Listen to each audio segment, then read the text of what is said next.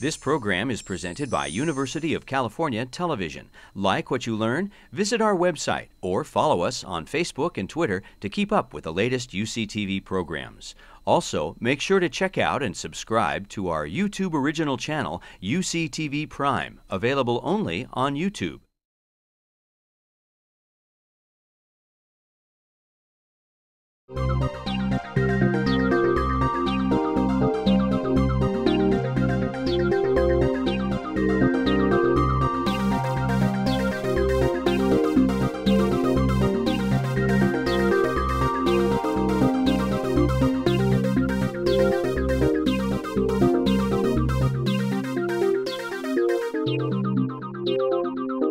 Welcome to A Conversation with History. I'm Harry Kreisler of the Institute of International Studies. Our guest today is Jeff Hawkins, who is the Hitchcock professor on the Berkeley campus in the spring of 2012. Jeff Hawkins is an inventor, engineer, neuroscientist, author, and entrepreneur. He founded both Palm Computing and Handspring, created the Redwood Neuroscience Institute to promote research on the brain and cognition, and is a member of the scientific board of Cold Spring Harbor Laboratory. He authored on intelligence, which was written with Sandra Blakesley, and his latest company is Numenta, which brings his two passions together, a study of the brain and the development of intelligent machines. Jeff, welcome to Berkeley. Thank you. It's a pleasure to be here. Where were you born and raised? I was born on Long Island in New York.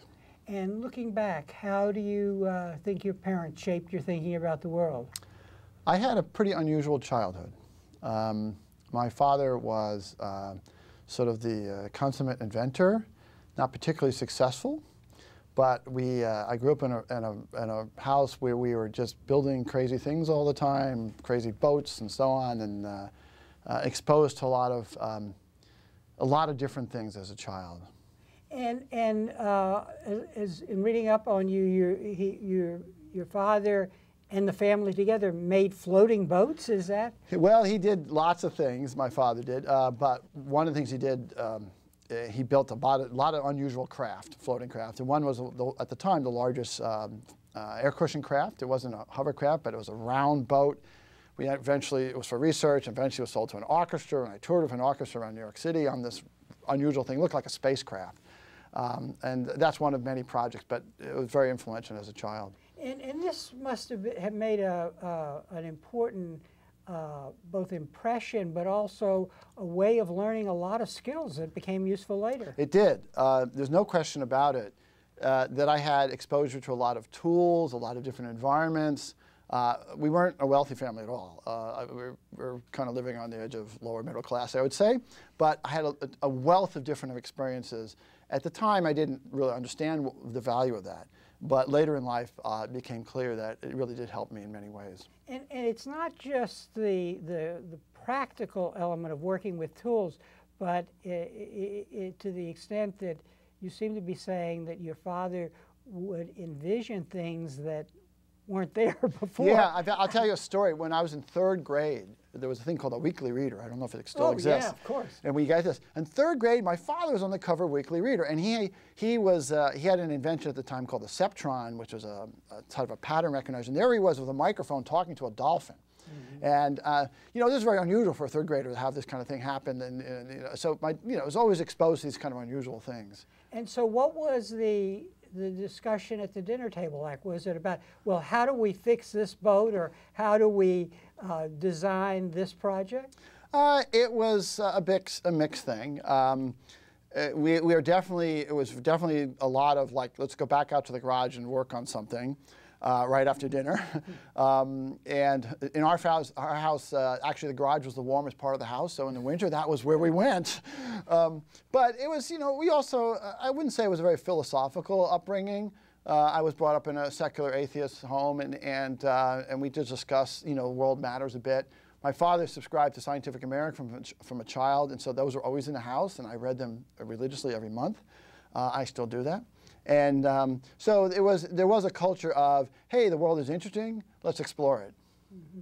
And where did you do your well, let's talk about it when you were in high school. Did you do a lot of science in high school? And then where did you do your undergraduate work? In high school, I was, I never really worked particularly hard. I always did well.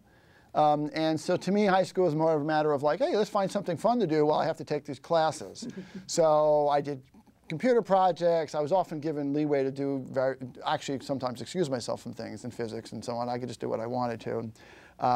So I kind of cruised through that, and then I went to Cornell University. It really wasn't much of a choice. I just said, I'm living in New York. That's a place I can get scholarships, and it's a good university, and so that's where I'm going to go. And what did you major in? Electrical engineering, which was, I didn't have a passion for that, but I remember, again, this is something from my father, influential. I was thinking about getting into alternative energy. This is in the, the early mid-70s. And he said, this computer stuff looks pretty interesting, these microelectronics. Why don't you think about that? And I said, okay. Very good.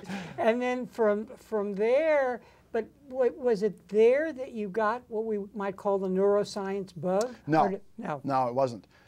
It was right after I graduated, and I graduated in the spring of 1979. In the fall of 1979, there was a single topic issue of Scientific American, every September issue, and it was about the brain. This was one of the best issues they've ever had. Lots of other neuroscientists will say the same. And reading that issue was really what ignited my interest in brains. And what anything in particular that struck you? You seem to be saying that the Crick essay was really important. Yes, it was. So I read, like a lot of people, we're all interested in the brain, right? Who wouldn't be interested in the brain? It's who we are. And so with all these details, and you can read about the neurons and this and this. And then the last essay was by Francis Crick of DNA fame. And he wrote an essay of something called like Thinking About Thinking, I think it was called. And he said, this is all well and good. We have all this data, lots of data. He says, but we have no theory here. And we're lacking sort of, there's been no assimilation to this data into a theoretical framework. And it struck me like a bolt of lightning. I said, wow, what a great problem. We have the data. We don't have the theory. It's not like we're starting from scratch. I said, this is something we can do in my lifetime. And I decided right then and there that I was going to dedicate my life to that. And then as you are looking to do advanced graduate work, you had interesting experiences both with MIT and with Berkeley. Talk a little about that, because it seems to be important. Yeah, well, so I said, okay, I was working in industry as a computer engineer, and I said, well, I really want to do brains, so I need to go back to school. I need a research curriculum in my life. So I first applied to MIT, which had the AI lab. I said, well, they want to build intelligent machines. They must be interested in how intelligent works. I said, so I applied there, and they said, yeah, we want to build intelligent machines, but brains don't matter. And one of the faculty said to me, brains are just messy computers, so why bother studying them? We're not interested in brains here. You can't do that here. And I thought that was wrong, but as a young person, I was devastated, being rejected. But I said, okay, pick myself up, and I'll try again. And a few years later, I got myself into a biophysics program at Berkeley. This was the closest I could get to theoretical neuroscience. There wasn't any theoretical neuroscience back then. And I had to, study a lot of biology. I didn't have that in my background, so I did a lot of prep for this. I got in here, and so I was a graduate student at Berkeley starting in 1986, very beginning of 1986. But I quickly found out about 5 months into it that I wouldn't be able to do what I wanted to do here either. And you reached some conclusions about the academy from that. Is that a fair statement? You mean the Academy of Berkeley? Or just the academy generally. In other words, here you are, a young guy who says, hey, I want to do this from an entirely different approach, and two of the top places in the country said, well, we can't do that here. Yeah, what was interesting about Berkeley was it was a bit more sympathetic. The reaction I got from faculty was, this is great. We need to be doing this. It's great that you went, and you have good ideas, but you can't do it. And so I realized at that time, and the reason why I couldn't do it, because there was no faculty doing very close to what I wanted to do, and I didn't really understand that when I came to Berkeley. And so it struck me as, oh wow, there's a whole different aspect to the problem. I realized it wasn't just up against a scientific problem, but I had an institutional problem. It's like if people agree that this is a good thing to do, and they tell you you can't do it, that's an institutional problem. And I said, I have to address that issue as well. And somewhere in, maybe it was in the book on intelligence, you suggest that one of the things about the academic environment was it's reluctant to take risk. Is that a fair statement? That was something I was told over and over again. I might have concluded that on my own, but it's not something I felt. Other people told me that, and they'd explain why. It was interesting. Later in life, when I started the Redwood Neuroscience Institute, I had a chance to go visit NIH and NSF and DARPA. And I had a good inside person on my board, and so we got to meet with all the top program directors in neuroscience at NIH and the program directors at NSF. And I told them about my interest in, why I'm starting an institute. And I said, I'm not raising money. I want to talk to you about working about how we're going to develop models of the neocortex. And they were like, this is great. This is wonderful. We need this. We need this. We need this. And then the NIH program director started saying, unfortunately, we can't do any of this. And here's why we are unable to fund this kind of research. Not just me. I wasn't asking for funding. They're saying why they can't fund other people who want to do this. And it was like very, very interesting to learn about why it was so difficult for neuroscientists to incorporate a theoretical paradigm into their work. And there's all these different forces which were making it difficult for people to do this. And what in particular? Well, I think there's several things. One is, at this time, things have changed now a bit. But back then, there wasn't a long history of theory in neuroscience. There wasn't a long history of theory in biology in general, but in general, that changed. But in neuroscience, it was later to change. And so, it was originally a classification science. And so, so a lot of the old guard, if you will, looked down upon theoretical things like, this is about, animal studies, wet labs, there's no room for theory here. Then the way funding came about, this is what I heard from the NIH directors, is that the way they're funding is it's a consensus peer review process. And since money is tight, nobody wants to take a risk on anything which is slightly speculative. I'm not blaming. There's nothing. I can totally understand this. There's no anger about this at all. It's just that this is the way the world was. So it was interesting to learn all these forces that were at play there.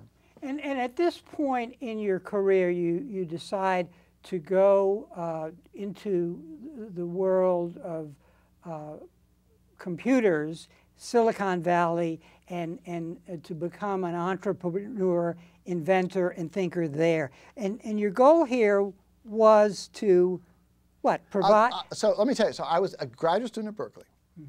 And I'd been here for a while, and I was told, you can't do what you want to do. And I had a choice. I could do something else as a graduate student, related, in neuroscience. But I didn't. I looked at that and I said, that's not going to work for me. I'm going to get stuck doing this other thing, and I won't be able to actually end up doing the thing I wanted to do. So I was very bummed out about this. And so I had to sort of reset my life. I said, what am I going to do? I have to do something. So I said, OK, I'm going to go back and work. I'd already been working in computers for a number of years before I became a graduate student at Berkeley. So I'd given up my career to become a graduate student. And I said, I'm going to go back into the computer field. I thought I would do it for 4 years, and I had several goals. One goal is to say, look, I'm up against an institutional problem, so I need to learn about institutions. I need to, how do I affect broader issues? So I said, well, building a business or running a company is a good way of sort of learning how to be a more influential person in the world. The second thing I said, well, neuroscience is going to progress, and maybe people will become more amenable to the approaches that I wanted to do. Another thing I just said, well, maybe if I can make a little bit of a name for myself, it'll open some doors. And finally, I said, if I can put some money in the bank, then I can afford to be a student again, because I'm starting to raise a family, and I can't really, I have to live a life. So I said, OK, I'll try to do that in 4 years. And I'm very lucky. I was lucky in my work, and I was able to be successful in many ways. It turned out that once I got, and I love mobile computing, and I thought, this is a great thing to work on. And so I got into it, it was very difficult to extract myself from it. I'll tell you a little story. When I started Palm, and I had to raise money from venture capitalists, I actually put it in the founding documents of Palm that my real interest was neuroscience, and that my goal in a few years was to go back and work on neuroscience, because we had to state, they were worried that I was going to abandon this right away. And so I said, OK, I'm going to put in a number of years here, and then, but everyone knows after those years I can start spending some time on neuroscience again. Well, it turned out that the success of Palm and those ventures really kind of built, and I got swept away, and it was very difficult to extract myself from it. It took me quite a few years to really get myself completely out of it again. When you look at your career, you had a an important insight. And as I understand it, that insight was, on the one hand, I want to study and make and build intelligent machines. But to do that, the model to look at is how the brain works. Is that a fair statement of the two ideas that have motivated you? It's a fair statement of two ideas, but they came in a different order. My first love was, and is, the brain. I want to understand how my brain works. I want to understand how your brain works. You know, humanity, we are brains. Everything we do, our conversation, our science, our literature, our history, our art, it's a product of brains. And our knowledge of the world, our ability to ask questions of the world is what brains do. So if I want to understand our place in the universe, I have to understand what brains are. And so this to me was a pure love of knowledge. I then quickly said, well, if we figure out how brains work, we can build machines that work on those principles, and that's the way to build truly intelligent machines. That wasn't my #1 motivation, and it still isn't. But I realized that is and now I've come to understand that's a very important thing to do as well. So the order is a little different, but the two go hand in hand. You can't really do one without the other. And setting out on this course in that order that you just described meant you wound up wearing a lot of hats. And I'm curious, because students watch this interview, so I'm curious as to what the skills required, on the one hand, to be a theorist, then an engineer, an inventor, and an entrepreneur, and on the other hand, the temperament that's involved. Now, what I want to ask you is there overlap, and that these different roles are not as different as we think? The roles are pretty different, but there is a common theme. And the common theme is I had very clear long-term goals, and I was persistent. And if to get to my long-term goals I had to start a company, I'm going to start a company. It's not easy. It is a lot of work. It is filled with anxiety and problems and bad days. To see my goals, I had to start a neuroscience institute. How do you start a new institute? Who's going to be the first one to show up? You put a sign on the street and say, "Come to my institute." So these are difficult problems. But in the end, it was I had clear goals in my life, and it's just a matter of persistence. If I had to learn something totally new, I had to learn how to make cell phones. I didn't know how to make cell phones. I built one of the first smartphones. So I had to learn how to do that. I had to learn how to start companies. I had to learn how to run an institute. I had to learn how to, you know, interact with academic environments and give talks and so on. So but it's all towards a goal. I won't say it was all easy. It was actually quite difficult. But you have that long-term goal, and you say, okay, life's challenging. These are difficult obstacles, but I think I can overcome them. Let's keep going. Just don't give up. So what you're describing, in addition, is it takes courage to do this. Is that I won't use that word. If you want to use that word, that's fine. I think persistence is the right thing. It's the never give up. It is the ability to, you know, I remember once I gave a talk at UC Davis, and I rode in the car with a friend of mine who is a scientist who studies earthquakes, and here I was, a computer entrepreneur, and I was going to give a talk to our neuroscience department about brains. And he was astounded. He said, "You feel comfortable doing that?" And he says, "You know, are they going to respect you? You know, what are your credentials for doing this?" And he thought this is like so gutsy or so crazy. And I'm like, well, what else am I going to do, right? You know, so there's this sort of attitude, like, you know, and it's a little awkward at first. You know, you get up there, and who's this guy, and why is he talking to us, and maybe I don't speak the same language they do. That's often the case, especially in a complex field like neuroscience. There's lots of different languages and different approaches people take. But, you know, you just plow forward, and you just have to go with the punches. And what in your formative experiences made you this way? I remember my parents trying to tell me about Santa Claus as a kid, and I immediately said, "That's not possible. I just don't believe that." And I had a problem as a child, which my mother took me to a doctor to see if there was something wrong with me. The problem was that I would hear what I expected to hear, and not what people actually saying. You'd say a sentence to me, and I would hear it as what I thought you were going to say. And it was so problematic at times. My mother said, maybe there's something wrong with your hearing. And I internalized, I said, you know what, I just have a model of the world. I have this expectation of what's going to happen, and that's so strong it drives me. So it was a very internally focused view of the world, and I think that's stuck with me for my whole life. You are a theorist in a field that didn't have a theory. And so in understanding you, one actually gets some important insights about theorizing. And going back to the Crick article, in other words, what the theorist problem is that there's a lot of data coming in from different streams of information. And in the end, there is no big explanatory understanding. Talk about theorizing, because this is very difficult in being an engineer. So, you know, when I realized I had this institutional problem, like being a theorist in a theory field that doesn't have theory, I went back and studied the history of scientific ideas. I read Thomas Kuhn's History of Scientific Revolutions. I tried to figure what happens here, how do you go about this? And that was actually very useful for me, because Kuhn talks about what you do differently in science when you're working in a field that doesn't have a paradigm.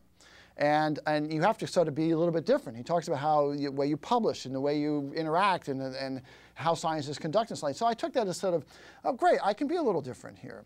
I might have to take different approaches. I might have to publish this as a popular book as opposed to scientific papers and so on. And so I took that process and I really sort of thought about the process of what you'd have to do about this.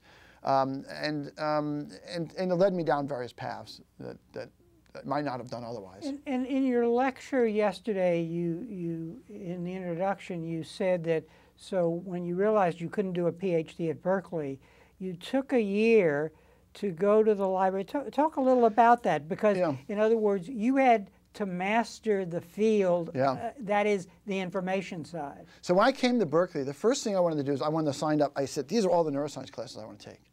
And my first disappointment was it said, you can't take them. You have to take this biochemistry class. And you have to take this. I said, I couldn't craft my own curriculum. So I said, all right, I'll do those things. And then I took Jeffrey Weiner's anatomy class, which was like, great, this is the best thing in the world. And I just immersed myself in it. But when I found that I couldn't really do what I wanted to do, I said, okay, well, I've quit my job. I'm here. What do I do? I said, let me make my own education.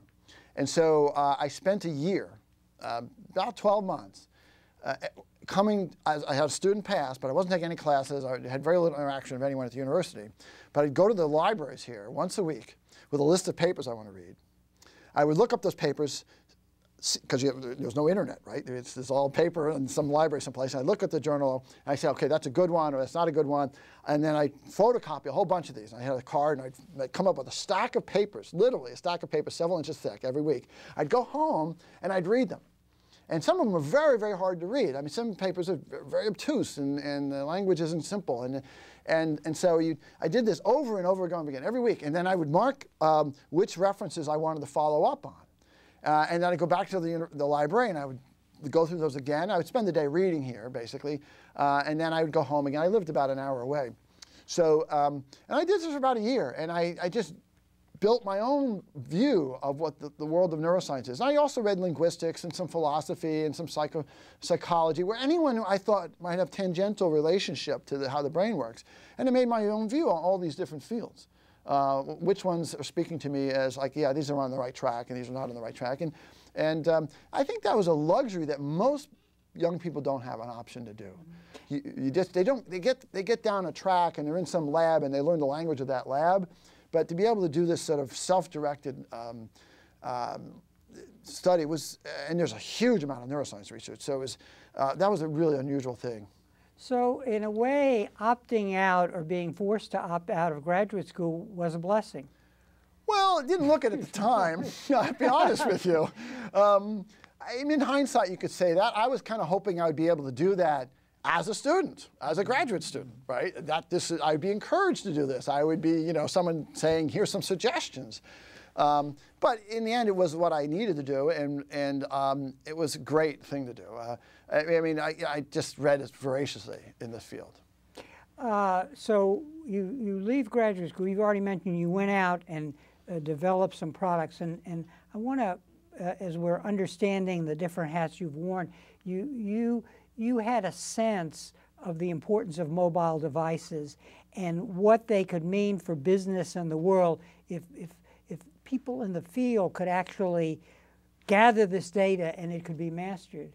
Well, I did have, in about 1991, I sort of had an epiphany about mobile devices. Now, I had worked for a company called Grid Systems, and we had built mobile computers. They invented the laptop. But I had this sort of epiphany about the future of pocket-sized computers, mobile devices. And I said, oh, my goodness, in the future, everyone's primary computer is going to be in their pocket. And this is a way we can bring the benefits of computers to billions of people, because in that time it was very, very expensive and difficult to maintain these things. They took lots of power and they were complex machines. And I said, no, it's going to be simple. They're going to be in your pocket. They're going to be inexpensive, and billions of people around the world can have them. Now, this sounded crazy at the time, because back then there was no internet, no web browsers, there was no wireless data networks. No one was using a cellular phone in the United States, at least. There was no technology for doing this. There's no battery. The memory technology didn't exist. None of this existed. And people said, what are you going to do with this mobile device? I couldn't even answer that question. I said, I just know it's going to happen. I could see this. It's inevitable in Moore's law. People are going to access information in these things in their pocket. And so it sounded kind of crazy. And I used to talk about this in my VP marketing. He said, Jeff, stop talking about that. It sounds stupid. But I believed it. And I said, it's going to happen. And I said, this is a good thing. And this is a good thing to go after. This is a good thing to do. I thought it was going to be really good for the world. And I said, OK, that's a thing to work on for a few years. And let's see if we can make progress on that. And we succeeded. I think we succeeded where a lot of other companies failed. There were a lot of failures in this space. We succeeded because I believe because I had that long-term vision. It wasn't like I was building this or that. I was like, no, we're bringing computers to billions of people, and this is the attributes it has to have. Therefore, this is going to happen. So regardless of our failures, we can continue working on this because it's going to happen.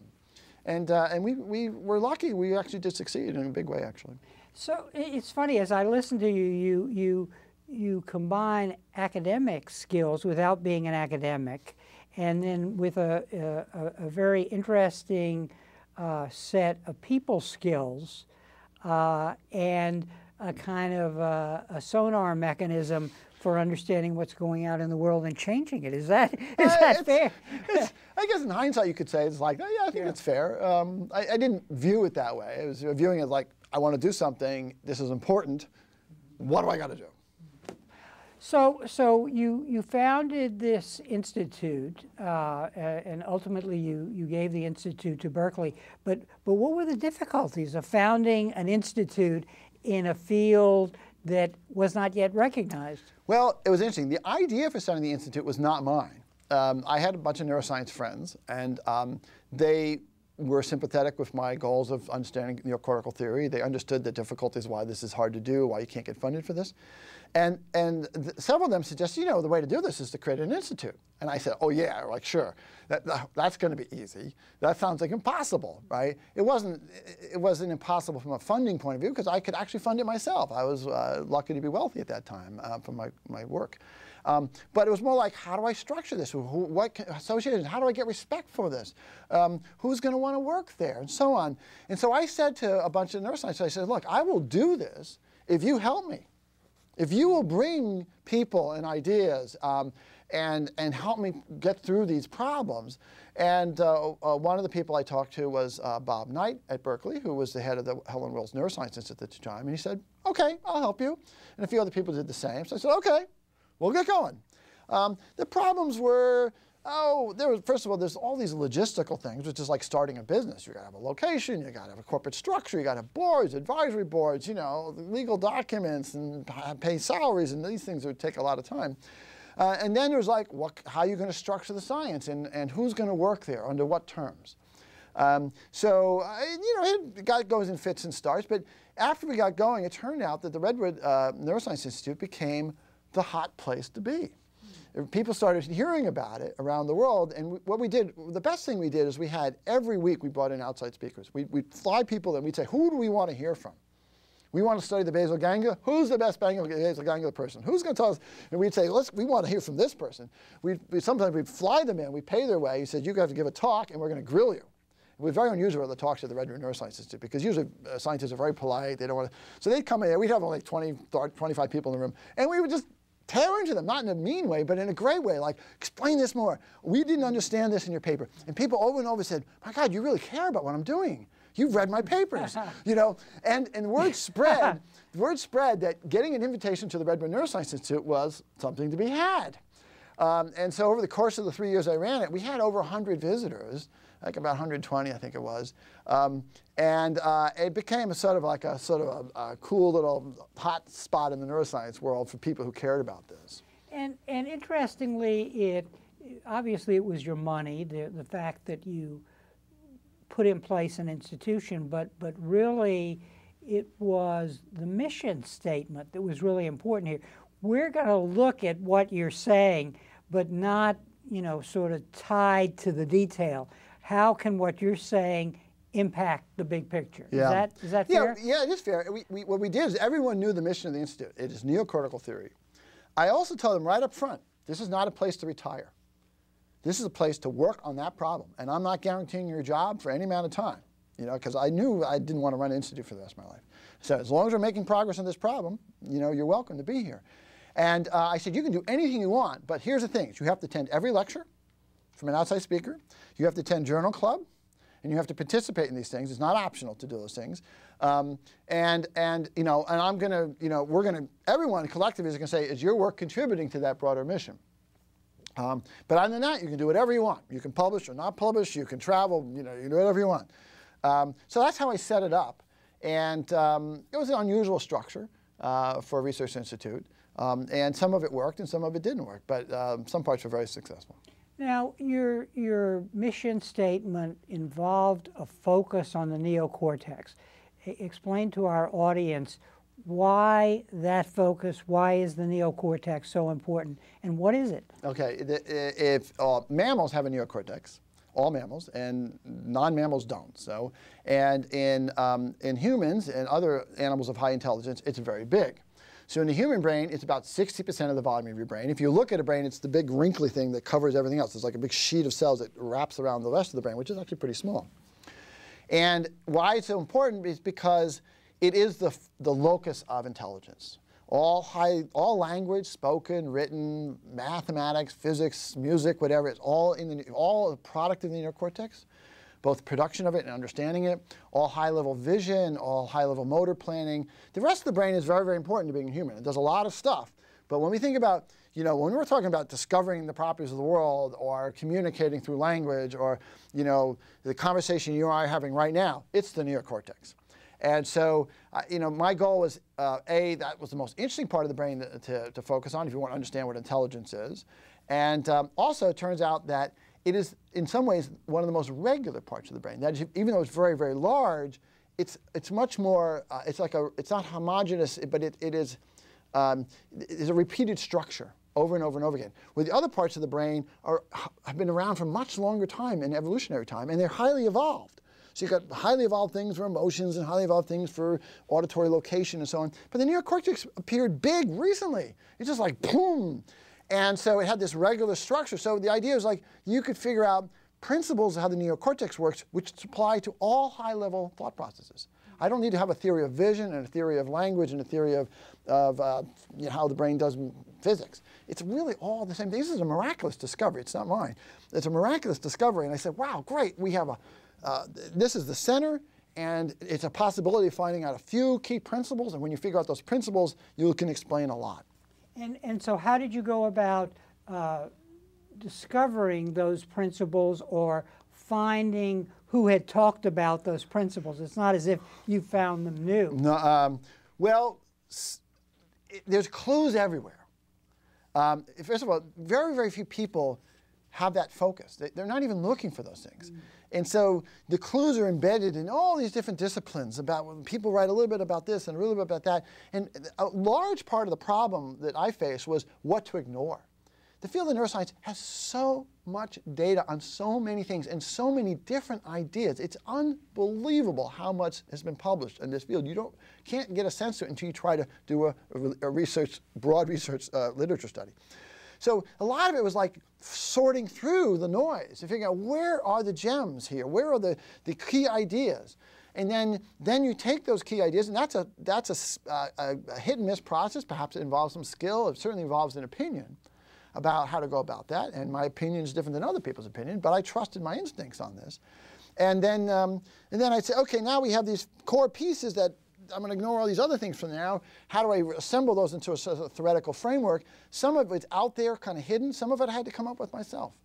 And the purpose of a theory, going back to Kuhn, a paradigm, is to, in a way, give us a simple statement that tells us which data is important and lays out a model or a paradigm. Yes, yes. And that's what I'm trying to do in my life's work.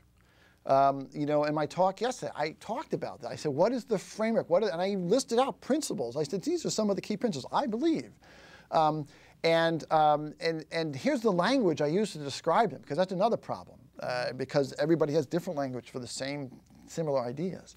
So, I mean, that's what I'm trying to do, and I view it that way. And I often begin my talks with that quote from Francis Crick about, you know, where he talks about we're missing a framework, which is essentially the same as principles. We're missing a framework for understanding these ideas. And I constantly ask myself, how are we doing on that? I think we're making a lot of progress. I'm very pleased with it. You know, from where I started, I'm like thrilled, actually. And give us a rundown of some of the core principles you've come upon. We don't have visuals. Yes. So, and our audience is a public audience, and it may be students who would be interested. So simply stated, yeah. what are the core ideas? Let me go down a few of them, starting some very basic ones. Yeah. One thing that a lot of people are confused about is the brain is not like a computer. The brain is a memory system. It's about storing patterns from the world, not computing. You don't compute how to move your arm to catch a ball. You actually recall sequences of patterns that have been stored previously and you're recalling them in sort of novel ways. It's all about memory. It's a memory organ. And it has to be trained. It has to be trained from sensory data. No one goes in and drops the memory in there. It's like you have these senses on the world, and you have to. And our problem is to figure out how, from the sensory stream coming into the neocortex, how it builds a model of the world. The second really big insight, which was first understood, well, a couple people involved in this, Mountcastle, Fellman, and Van Essen, and others. Essentially, the neocortex has its most basic structure is it's a hierarchy of memory regions. And so even though it looks like a sheet of cells, actually these sheets are connected together in different regions, so you can logically think of them as a hierarchy. And that's a real thing. That's not a debatable thing. It's a physical fact. And so now we have, oh, it's a different type of memory system. It's a hierarchical memory. We don't really have hierarchical memory systems in computers or elsewhere. That's a new idea. And I'll tell you two more ideas. The next one is that each of those regions in the hierarchy, no matter what they're doing, vision, language, touch, motor, whatever, they're all doing the same principle. This is one of those aha moments. This came from Mountcastle and a few other people around 1979, which is like, oh my goodness, this is one of those beautiful things you discover about nature where you think you have all these different things, but they're really one and the same. Vision is the same as audition, which is the same as somatosensory touching. It is the same thing. And there's huge amounts of evidence for this, and yet some people have trouble believing it. I can't believe it's true. It's true. And then the final thing was what's an insight that I have, and I'm not saying other people didn't have it, but it was a real new thing for me, was that what's going on in these regions, in this hierarchy of cortical regions, is that it's the fundamental memory principle, the memory property, is memory of sequences, of how things move through time in the world, what follows what words I say next. Everything I'm doing here is a playback of sequences. You're recognizing sequences of patterns. Audition, touch, and even vision, it's all about time-based patterns. And so how does the brain learn sequences? And I've been spending the last 7 years on that. We made really good progress on that. And you used the term yesterday in the lecture, spatially distributed representation. Sparse distributed. Sparsely. Sparse distributed. Yeah, sorry. Sparse distributed representation. Sparsely, yeah. Yes. We've known for a long time that when you look at the cells in the brain is just made a bunch of cells. It's just neurons. Lots of them, but it's just cells. When you look at the brain, a normal, healthy brain, you'll find that at any moment in time, very few of those cells are active, and most of them are silent. And this has been known, there's empirical evidence, and not many people thought too hard about it. Some people have, and they said, well, maybe there's some efficiencies in energy usage and blah, blah, blah. But we now have a deep theoretical understanding, and part of this came from other people, part of it came from myself, a deep theoretical understanding of why it's sparse. It's not just about saving energy or some sort of efficiency. There are fundamental information properties that come out of having a representation in the brain where you have a few things active and most things inactive, and they change over time. So it's a temporarily point. At any point, all the cells become active at some point in time. So it's all these, but it's very sparse. You don't see a lot of the cells active at the same time. And so there's these deep information principles which I now understand the significance of, and they tell me now that all intelligence, whether it's biological or machine or human-made, or doesn't matter, all intelligence is going to be based on sparse representations. I can be certain of that now. And so this become a little bit of a rallying point for me and some other people to talk about that.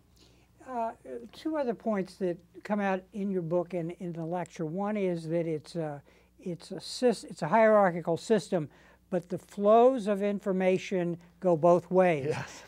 And the upper regions are the keeper of the models or the patterns, but those can change as there is input of data. Well, it's not quite like that. It's close. They're all learning patterns in this hierarchy, and the way the system works is when I want to take an input stream, the parts of the neocortex that are closest to the input are learning patterns of small parts of your input space. They're like in the primary visual area, it's learning sequences of little line movements and so on. And as you go up the hierarchy, it's sort of aggregating these, and it builds representations over.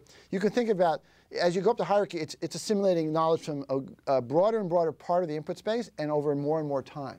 So you end up with representations that are representing longer periods of time and more stable over variations in the world. So in the bottom of the hierarchy, in the visual hierarchy, I'll find little line segments, but at the top I'll find cells that respond to faces and people and things like this.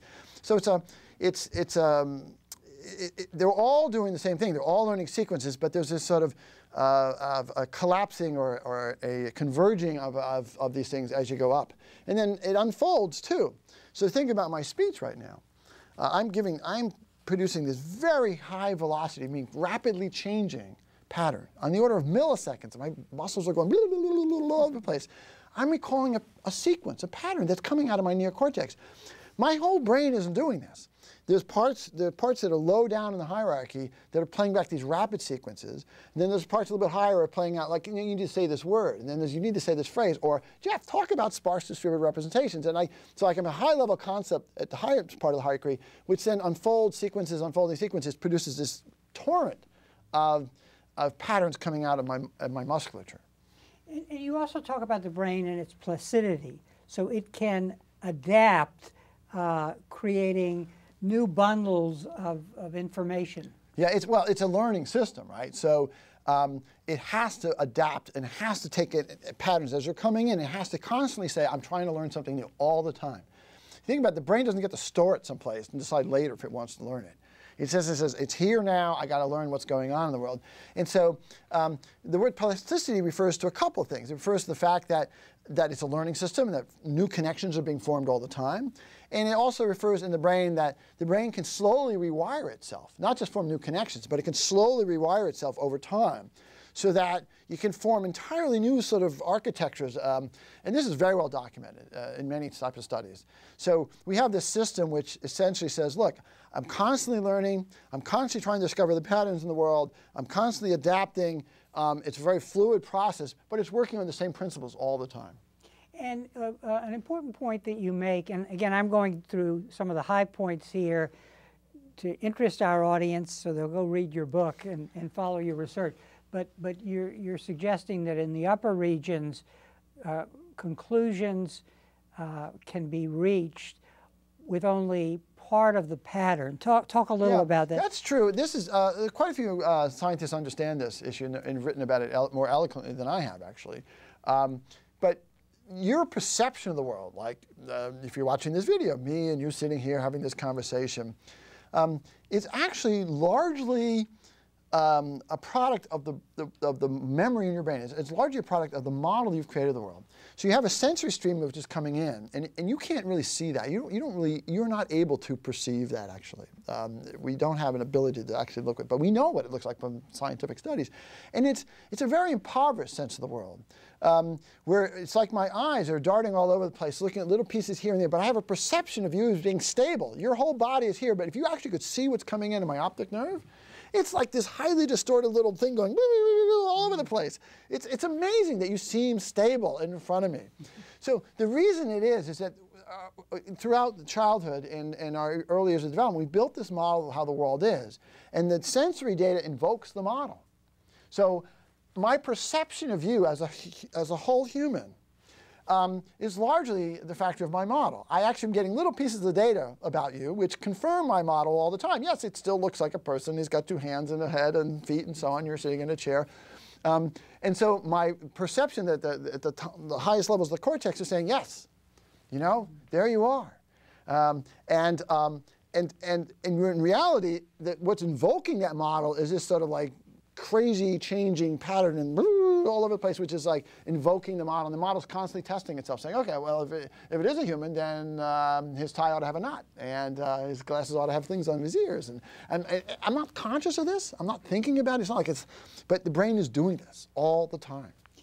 And the bottom line here is that when you take all this together, this is a computational system. Is that the way I want to say? I try to avoid the use computation because people think it's like a computer. Yeah, I see. And in the history, in my talk today, I'll talk about this, the history of people thinking about building intelligent machines or what intelligence is one where largely people think of it as a computational problem. Mm-hmm. And they say, oh, we'll apply algorithms to this, you know. But in reality, it's not. It's a memory problem. Now, the memory system is a complex memory system, hierarchy, sparse distributed representations and sequences and so on. It's not simple. It's not like I'll just put it down on a piece of tape or put it on a disk or something like that. It's a complex memory system, and the memory system itself has properties that are, you could call, if you want to call them computational properties, like the way the memory system works, it has certain rules and so on. But fundamentally, it's a memory system. And if you try to figure out how brains work or what intelligence is or building intelligent machines by saying, okay, it's a bunch of algorithms, you're going to program these algorithms, you're just not going to succeed. Now, where do the emotions come in? That's not the part of the system that is of the brain complex that you're looking at. Well, exactly. So I said, the neocortex is about 60% of the volume of the human brain. There's a lot of other important stuff to be a human. And there are several small areas of the brain which really dictate emotions. One famous one is the amygdala. People might have heard about that. It's a little almond-shaped type of thing. It's not part of the neocortex. It's an old structure. So emotions are much older on evolutionary time. Animals that don't have a neocortex have emotions. A lizard can be, or an alligator can be angry or fight and flee and want to have sex and things like that. And there's a relationship between those emotional centers in the neocortex. And while I didn't talk about it yesterday, and it's not in most of our models, it's important if you wanted to make a human. If you want to just capture the essence of intelligence, I argue you don't need to model that. So for example, in a human, one thing will happen if you have a very emotionally salient event, like something happened to you that was very dangerous and you almost died. Your emotion centers of the brain will say, bing, bing, bing. They'll light up and they'll say, remember this. This is the most important thing. If you ever see this again, you'll never forget this. If you're ever in a situation like that again, you're just going to be fearful. And it tells the neocortex, like, never forget this. Make this a permanent memory. The neocortex itself is not evaluating the emotional aspects. It's not saying, I know it's emotionally salient. That's the little thing like the amygdala. But it's telling the neocortex, you should recognize this scenario and tell me when you see it again.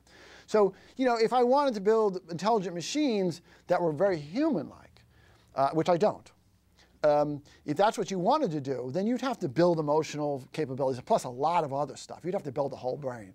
If you're just trying to build intelligent machines that are useful tools for humanity, then you don't have to necessarily model all that, or maybe we'll do it in a slightly different way.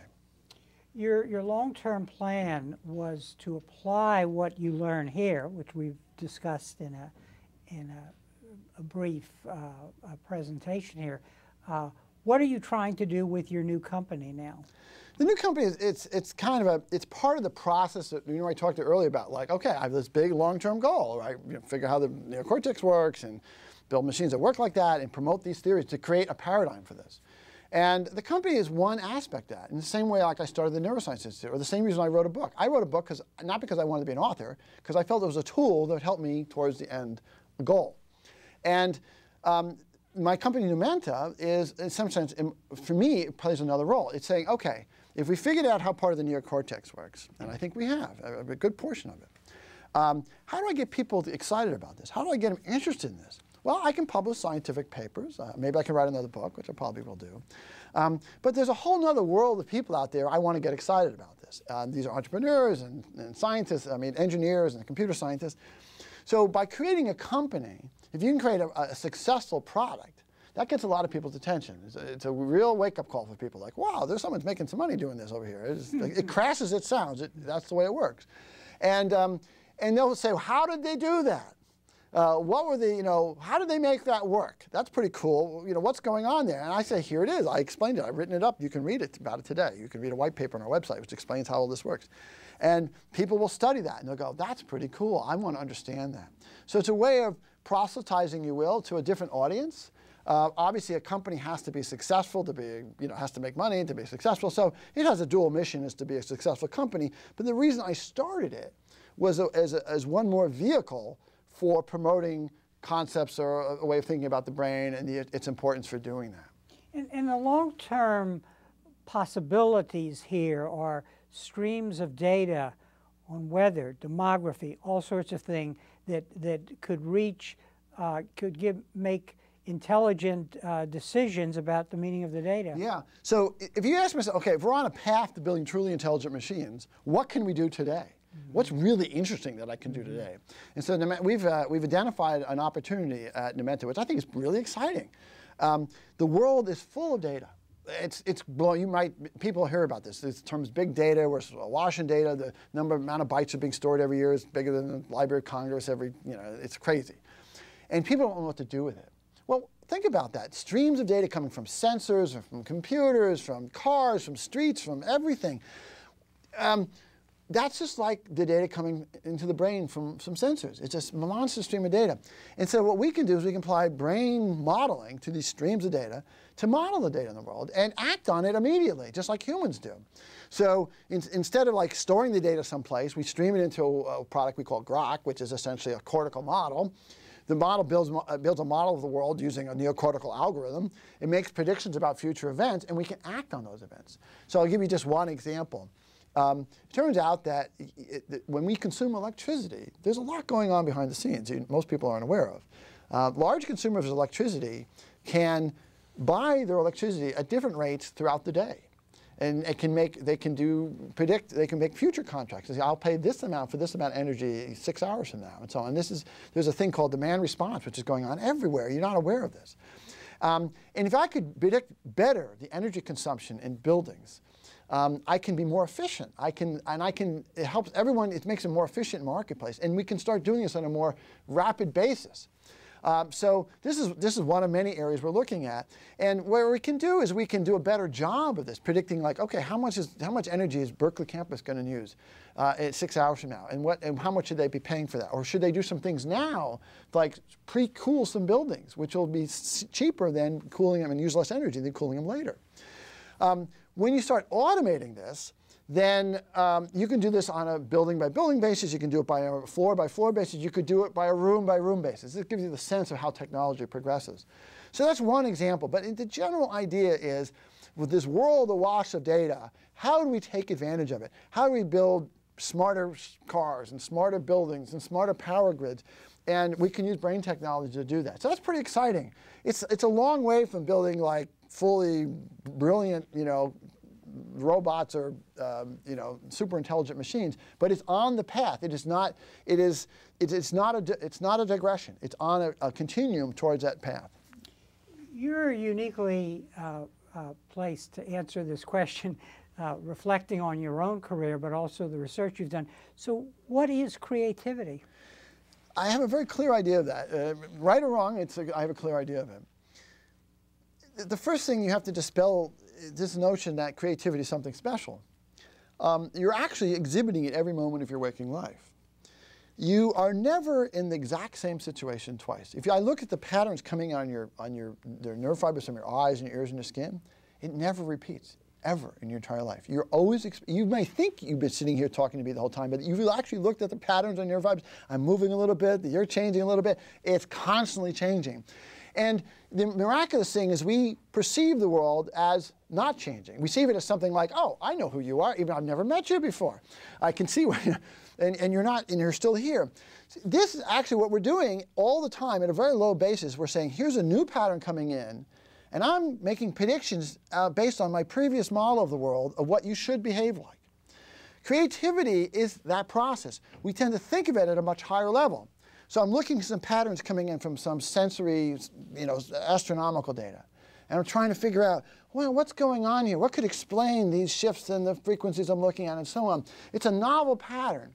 And what we do when we're creative, we make analogies to previous experience. It may be a very subtle analogy. It may not even be obvious to you, but you say, oh, that's a little bit like a pattern I saw 3 years ago in this other paper about genetics. And you say, well, what they learned in the genetics is that this is typically what's going on. So maybe that process will apply here. And if you look at for example, the scientific creativity process, it's very obvious it's what people do. We form a knowledge about the world, and then we go one step further and say, here's a new pattern. I don't really understand what's going on in this new pattern. And the brain says, well, it's kind of like this one. In my talk yesterday, I talked about the specific mechanisms for this. I think I understand the specific mechanisms for this. So creativity is on a spectrum from the everyday where you're not even aware of it, where I'm being creative by recognizing, you wouldn't think this, but my brain is being created by saying, oh, there's Harry. I know what he's going to do, and I think he's got these things, and I know what's on your papers, probably questions on thoughts, even though I can't see it. So I'm being creative all the time. I'm making predictions about things I don't really know. But when we bring it up to the high level of the neurocortex, these very difficult patterns which extend over a long period of time or in very distant places, then we're doing the same process. Now, something like artistic creativity, it's a little harder to understand. But I think it's basically the same idea. You're saying, even artists will say, well, this is the way they typically represent something in the art world. But I have another view from this part of my literature I've read, which is something, and I'm going to combine the two, and I'll create something new. One final question: how would you advise students to prepare for the future? I get this question a lot. Actually, I get students asking me this a lot. I get probably several emails a week where someone says, they'll say, you've inspired me. What can I do to do these things? It's a very difficult question to answer because it's hard to give very specific answers. I can't say, well, go to this university and study here. The answers I the general answer to this question, and for some it's unsatisfactory, but it's the best I can do. And I said this earlier. You need to find something you're passionate about, that you really care about, that you say, this is really important to me. I don't care what it is. Just you figure that out. And then be persistent. And go do whatever you have to do, because I'll tell you what will happen. You're going to run into roadblock after roadblock after roadblock. And success in life is basically, success in life, success in business, and success in science is essentially overcoming roadblocks one after another, solving problems one after another. And the only way to do that is to have this bigger vision, to say, I know I have to put up with this right now because I'm going over there. And this is the way to get there. So it really looks hard right now. That's like the biggest Uber advice I can give. And I think, if you talk to a lot of people who have some level of success in their life or accomplishment, they very often say the same thing. They'll say, I knew what I wanted to do, and I just had to really be persistent to getting there. And that's a good life lesson, I think. Jeff, on that note, thank you very much for coming on our program. It was a fascinating intellectual journey. I think it was great questions. I enjoyed it very much. And thank you very much for joining us for this conversation with history.